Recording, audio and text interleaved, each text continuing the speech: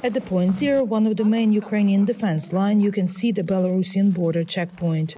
To get here, we had to walk in a straight line behind Ukrainian military personnel.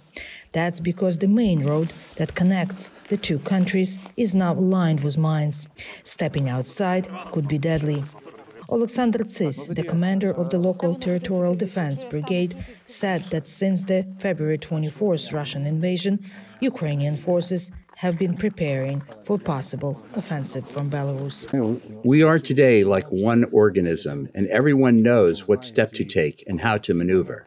He said that at this point, Ukrainian forces feel confident to defend the country. We feel incredible support from the local population and local government.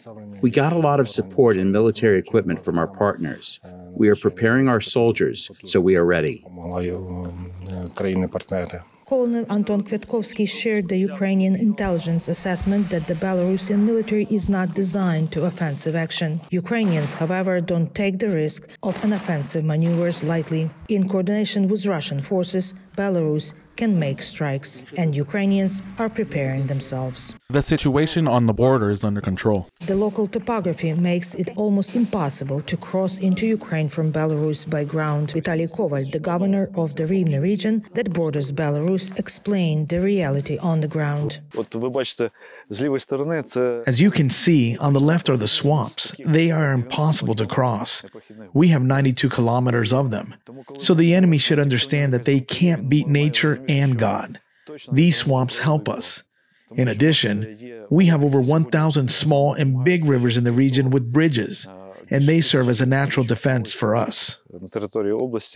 Ukraine and Belarus share a 1,000-kilometer border. In February, Russian forces used Belarus as launchpad for their attack on Ukrainian capital Kyiv. Since the invasion, the Belarusian territory became a base for war logistics and rocket launches. Alexei Danilov, secretary of the National Security and Defense Council, told VOA that the Ukrainian government takes the threat seriously. The risks are there.